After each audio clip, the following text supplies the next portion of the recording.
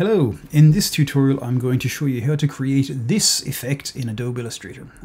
So you see here this kind of the shapes are kind of interacting with one another in a kind of a globular fashion. If you're familiar with a 3D program such as Cinema 4D, you might know it as the metaball effect, but you can do it in Illustrator just by using compound paths, and I'm going to show you right now. So let's get rid of that, and we're just going to create our shapes that we're going to work with. Now you can use any shapes you like. I'm just going to use an ellipse because that's nice and easy for me and it looks pretty cool. So we're just going to option drag this to duplicate it. You can copy paste it, whatever you want. Anyway, and it doesn't have to be the same shape either. You can just draw another shape if you want, but I'm just going to do it this way. So we've got these. We need to create a compound path. You can hit Command 8 on your keyboard, or you can go Object Compound Path Make. That will give us our compound path.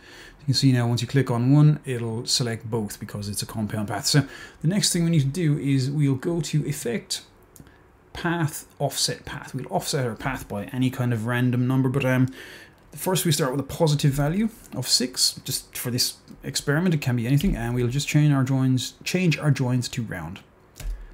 Okay, cool. So what I normally do is I'll just click into one of these, and I'll go again, Effect. This is another effect. It's going to ask if I want to replace it. I'm going to select yes. Effect, path, offset path. We'll click yes to apply new effect. We'll change our joins to round, and this time we're going to choose a value of -6. So the second time we do it, has to be a minus value for us to work.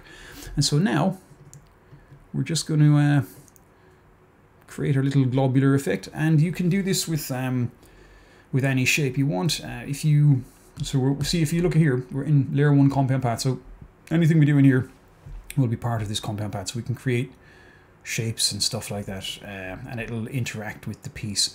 And if we were to say just add in a rectangle, you can see the rectangle then become part of that shape. So it's a very powerful little tool in the right hands, you know. And then when we're finished, we can always, so if we see our geometry here, it's actually just still non-committed. So if you want to commit the geometry, we can just go Object, Expand Appearance, and that will give us a usable shape, or you can keep it the other way as a editable thing, or you can just copy paste it and keep it to one side on the artboard as a backup.